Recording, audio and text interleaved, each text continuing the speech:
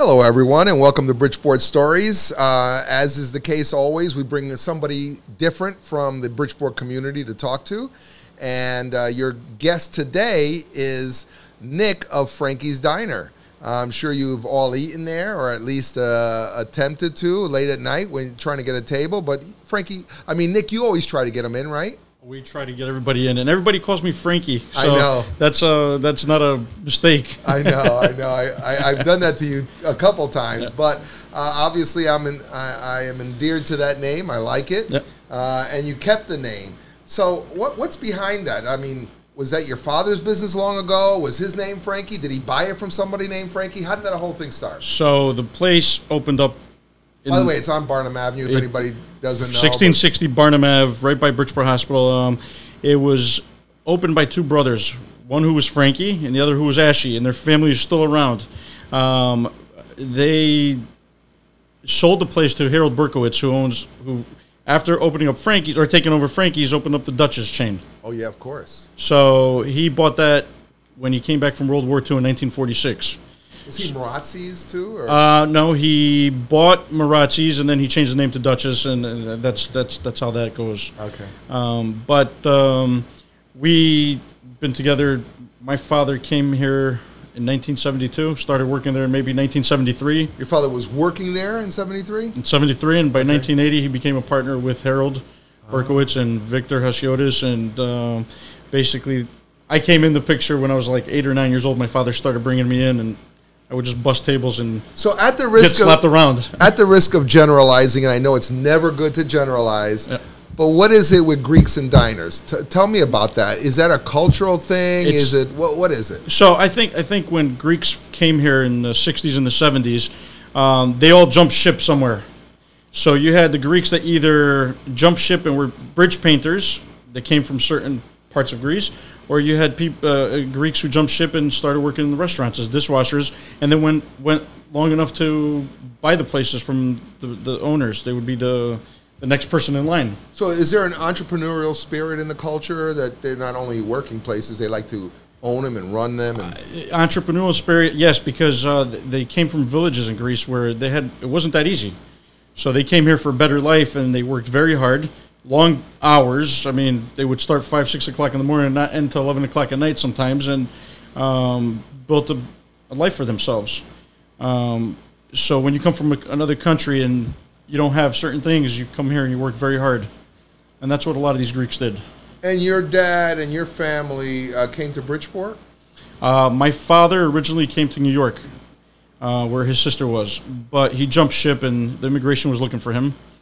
And my aunt's husband's uncle was in Bridgeport, who owned Lidl's. That was on Kenyon Street. Of course, Stratford. In Stratford. So my father ended up coming to Bridgeport and started working at American Chain. Yep. And after American Chain, he went to Frankie's because Paul from Lidl's knew him very well and knew everybody there. But you were living in? Bridgeport. Where? My father was living at the time, I believe it was on... what's the next street over from Park Ave? From North Ave after Park Ave. It's Laurel Street? Yes. Lorraine Street. You have Park Avenue. You have Norman. If you're on North Ave, the next street over is Lorraine Street. Okay. Yes, going in the same direction. So I believe my mother and my father lived there. That was their first house. Oh, that's almost the North End. North End. And then they bought the house on Maplewood and Wood Avenue, where I grew up. I was born in Park City Hospital, so... Maplewood and Wood. Right. Okay. Right. Is the house still there? The house is still there, and I take my kids by it to see it all the time. And really? Not only do I tell them that's where Daddy was born when we go by Park City Hospital, which is no longer there, but I also bring them to see the old house. And I told them that I'm going to buy the house again one day. So, Nick, when you're a kid, are you thinking, one day I'm going to work with Daddy and I'm going to own that business? No, I owned the business when I was 9 years old. You did? So you were already in? No. I thought I owned the business when I was 9 years old. I would go in there and I would boss everybody around, and but I got slapped around a lot, and the test was to go down to the basement and clean as many potatoes as I could, and a short period of time, or onions, where I was crying all the time from peeling onions. But they tested you. They didn't just give it to you. They made sure you worked for it. You had to work for it. Yeah, there was no money. I didn't make any money. I would bust tables. working in the dishwashing area. So at 9 years old, I did a lot of stuff. But what grammar school? Maplewood. So you're going to school in Maplewood. Yep. You're bussing tables. Yep. I'd love to see pictures of you bussing tables at 8 years old or 9 years old. Do they exist? Do you have pictures? No. You know what? That's too bad. The crazy thing is that I'm looking for pictures of the old diner that existed before this one, and I can't find anything in archives. There's very few pictures that are around, and it's unbelievable. What year were you born, Nick? 77. Oh, so you're a youngster. Wow. So you're born in 77, so we're talking about 86. Yeah. The year of the Mets. That's when you were starting to get involved in going to the restaurant and doing things with your dad. Yep. And then you guys moved out of town, right? 1988, we moved out of town, went to Newtown, and things changed. Going from Maplewood Ave, where you have sirens going off, and you have the police station was on the west side. That was tough. The 80s in Bridgeport was tough. That was a crack epidemic and all the murders and the drive-bys. I mean, it was a tough time to live. It was a tough time when we were still living here. Charles Wolf, who was at the hardware store by the Wood Park, got murdered. Somebody went in and robbed him and killed him. He was the first murder from all the merchants that we knew. Then in 91... As a Tiptoe was down there? Yeah, Tiptoe was there and all the other stuff. And then, Fortune Cookie across the street. What was the name of that wasn't there a dance hall across the street? Yeah, it was the Gizmos. Gizmos, that's right. Gizmos, right. My mom and my grandmother worked around the corner in Barnum Ave. Yeah. And they worked in a sweatshop. They used to make the pocketbooks. Okay. And all the Greek ladies and all the Portuguese ladies in the neighborhood, that's where they worked. Was it a Greek neighborhood? Our neighborhood was predominantly Italian, Portuguese, and Greek. Okay. So it's Mediterranean neighborhood. Very Mediterranean. Every driveway had wooden crates from the grapes in the fall for making wine. And not only did we make wine at that house, we used to make moonshine. My father used to make moonshine also. And there must have been great stonework everywhere, right? No, it was fenced with bushes, and then my father and my grandfather used to plant gardens all around the house. And my grandfather, for some reason, used to love to plant these big these zucchini plants that would grow all on top of the house. Wow! And it was kind of funny. It was kind of cool. To see the zucchinis. Yeah, they would hang down, and then we had this cherry tree in the backyard that was over 100 years old. And as kids, we would climb it and pick the cherries off of it. And it was just a great neighborhood. These are great stories. Now, light blue is a big deal, right? Is that a color Greeks use light blue a lot, right? It is. Is that the flag, one of the colors of the flag? It's the color of the flag, yes. Yeah. White and blue. And so you, in high school, were you still thinking about the restaurant business? In high school, I went to Notre Dame, graduated in 95. I was and I wasn't. In 95 when I graduated, I said to my father, I'm not going to college. He goes, what do you mean? I said, I'm going to work with you. I'm going to do very well. He goes, you're crazy. He goes, why don't you do something? So that whole summer, I worked like 100 hours a week for the whole summer. And then I said, the hell with this. I'm going to go enroll at Housatonic.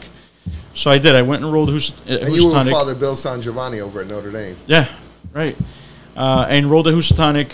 I ended up graduating in 98. I got my associate's degree in accounting. Our commencement speaker was Cyndi Lauper. And I didn't get to go to my commencement because my father took me and we went to Greece for 3 weeks. Oh, so you missed all. So I missed that, but I turned 21 in Greece, which meant nothing because there's no drinking age. Right, you could start at any age. The partying started as soon as I got to Greece, but it wasn't because of my birthday turning 21. It was because you were there. I went and saw all my cousins. Yeah. So it's kind of weird to turn 21. Do you go back often? I've been back about 7 times. Yeah, that's great. It must be great. My wife wants to go someday. You're going to have to tell me how to do it. We've seen in the past 3 trips. I've taken my kids have been there 3 times now. We've seen about 75% of Greece. We've been to a lot of islands, a lot of the mainland, and we've seen.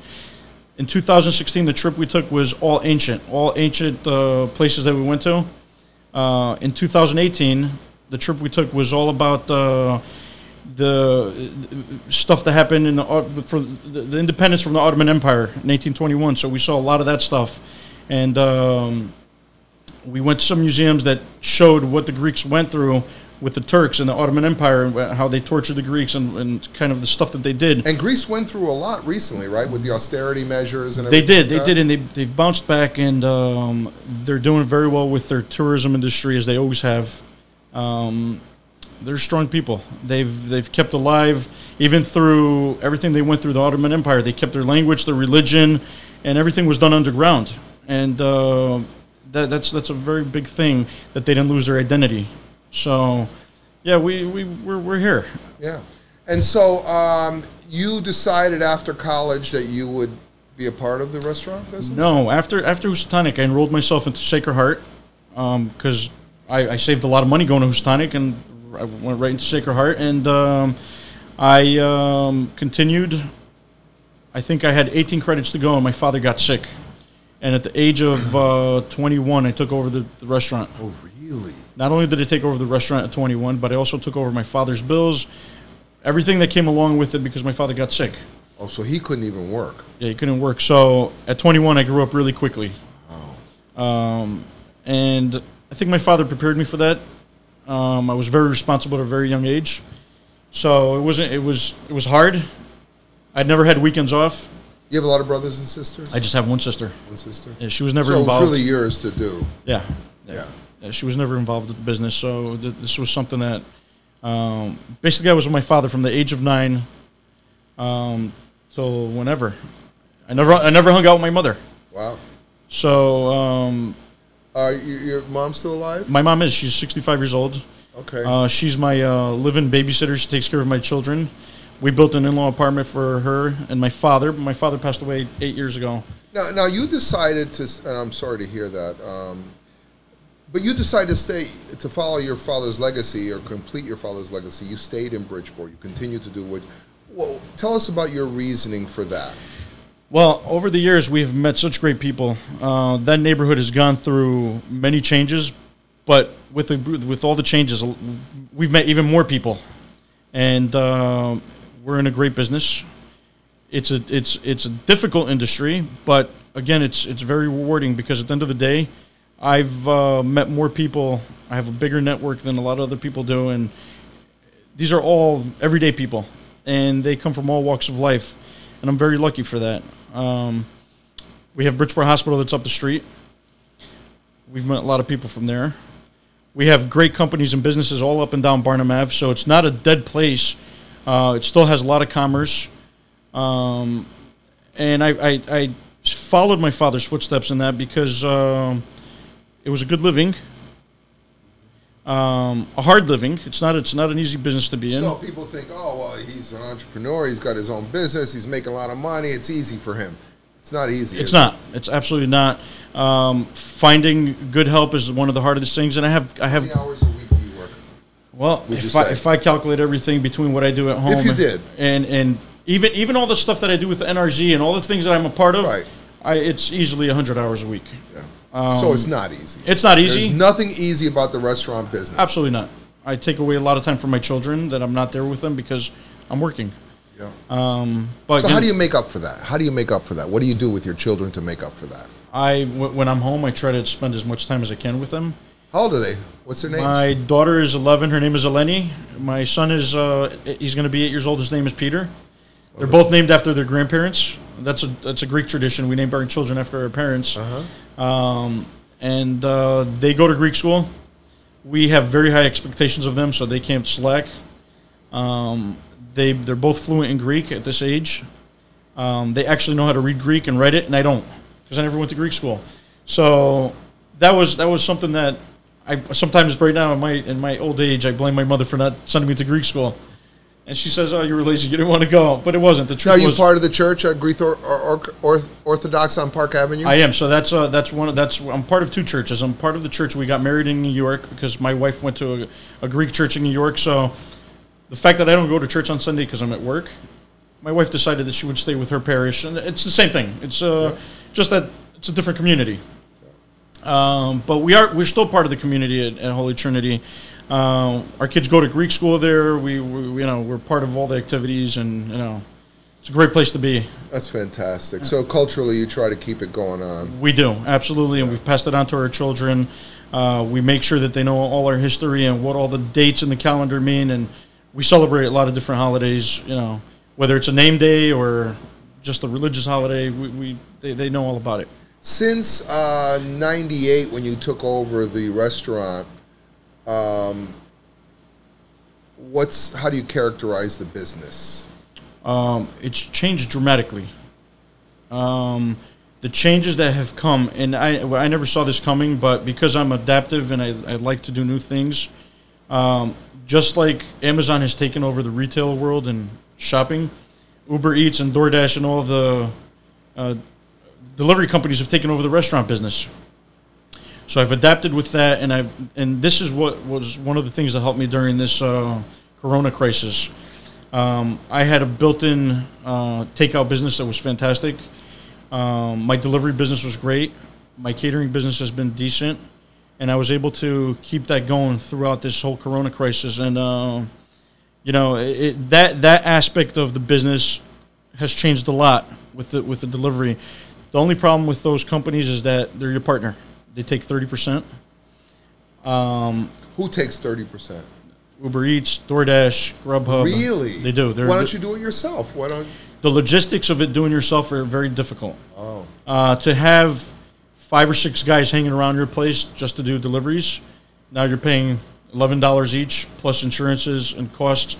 So when you take that 30% into effect, that's not really 30%. It's not, because you're taking advertising into effect there. You're taking credit card fees. You're taking it's the not insurance. It's not worth the additional 10% that you might make. It's not. Absolutely not. So that's why I've done it and I've kept it. I started Uber Eats, I want to say 3.5 years ago.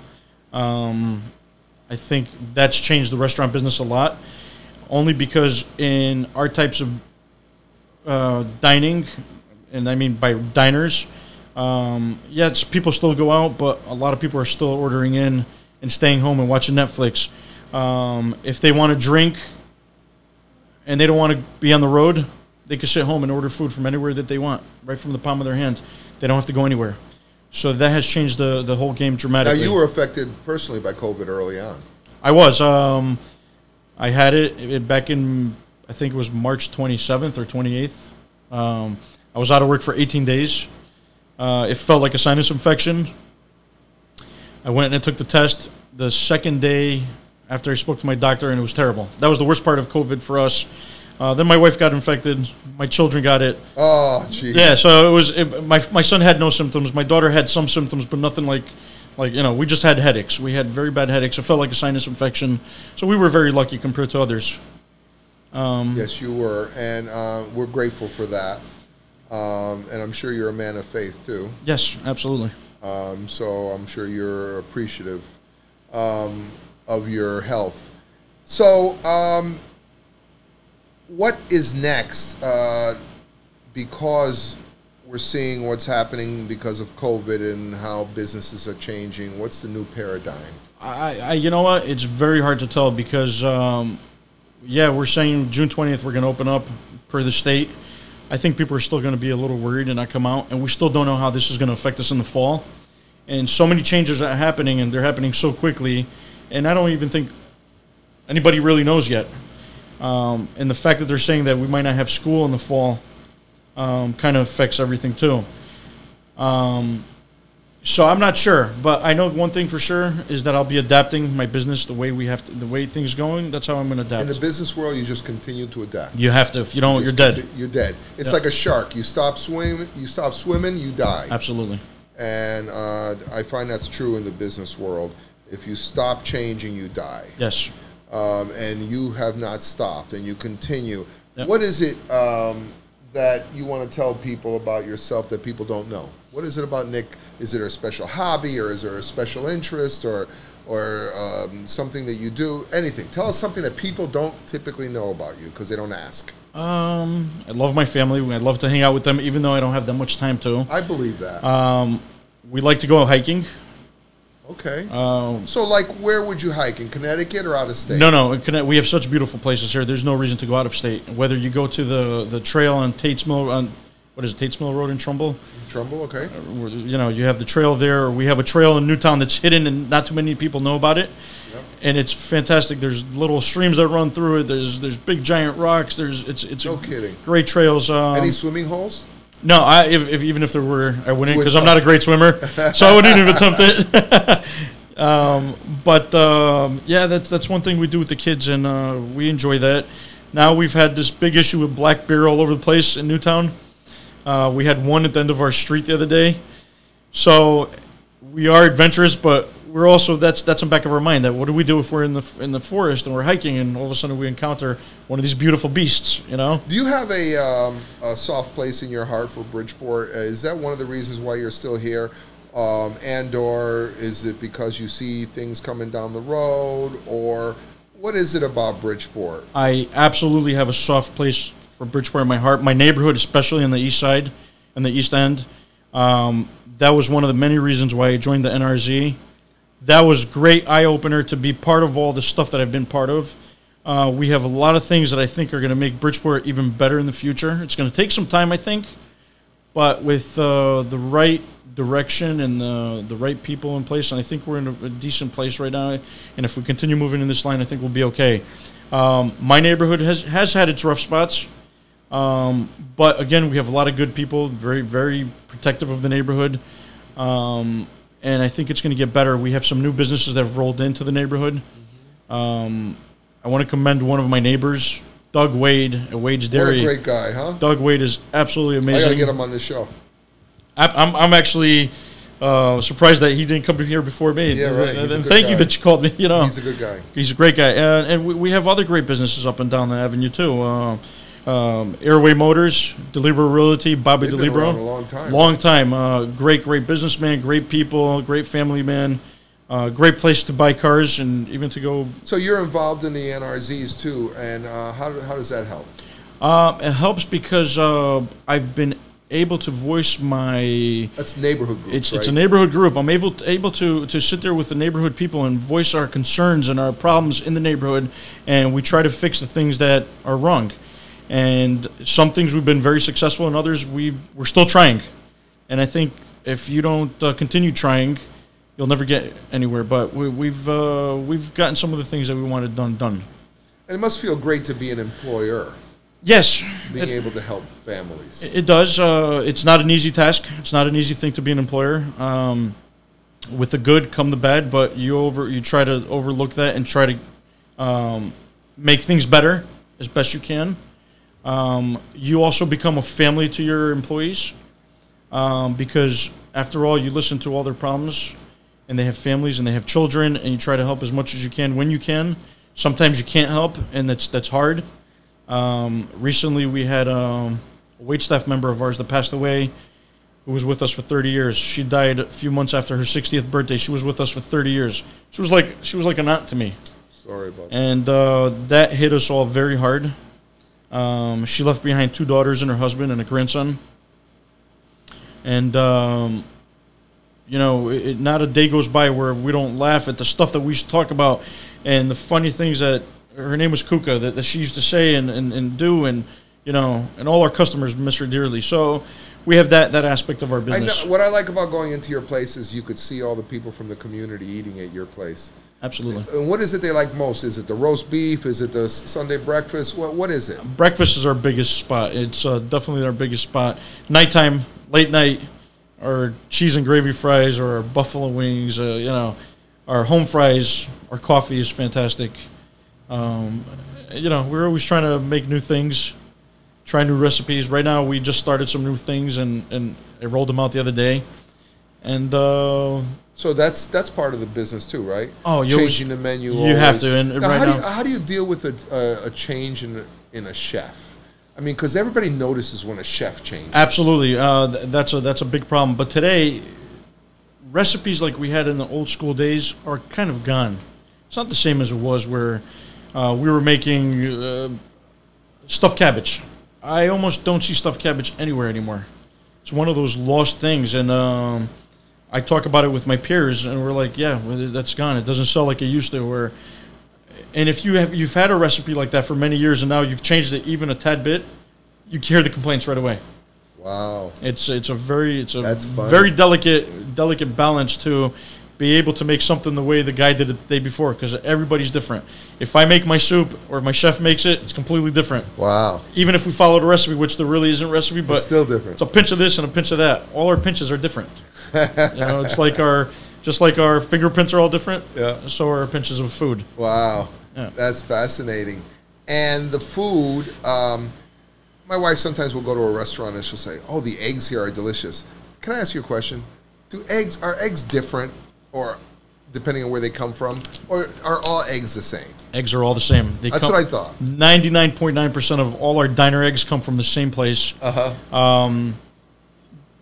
What I think people eat with their eyes, and if they see eggs over and they're done a little bit too much, or eggs over medium, they're not done enough. They don't have that brown skin on them, or if poached eggs aren't medium or soft, a customer takes that and says, "What the hell? You ruined my eggs." So breakfast and food, the way it shows, is very important, and it could ruin a person's day or it could make it better. And what's the secret of French toast? French toast has to be dipped. The bread has to be a little drier. Do you toast the bread at all, or no? You don't toast. No, we grill it. We dip it and we grill it. Okay. Yeah, and it's got to be a little thicker. I use a thick white bread, so also Texas bread. We have that too. Anything else you want to talk about, Frank? Frank, thank you for having me a part of this. You're very welcome. It's a pleasure to be on this show to talk about Bridgeport. I know that I love Bridgeport. I know you love Bridgeport more. I do love Bridgeport. And I think there's a lot of people that love this city and will do anything to keep it great. And hopefully with all these things happening downtown, we'll only go far ahead. We'll go further. It was great sharing some water with you. Yes, nice absolutely. talking to you. Next time it'll be a beer or something, okay? Definitely. All right. Or my moonshine. Or your moonshine. That's great. Oh, you have a liquor license, right? I have a wine and beer license at the diner. The moonshine is not a license; it's just a hobby. Can you make drinks now and sell drinks? I can sell bottled wine. I can sell bottled beer. Okay. Yeah. In order to sell mixed drinks, you have to have that type of license. You're good for bottle and for beer. Yeah. So if somebody wants a glass of wine, you can sell that. Yeah. I sell I have little what are they? Beer-filled bottles. And sometimes my good customers that come, I just give them away. Yeah. Yeah. I mean, big deal. Yeah. All right. Well, thank you, Nick, and as always, good talking to you. Thank you, Frank. You too. All right. Good talking to you. Thank you for joining Bridgeport Stories.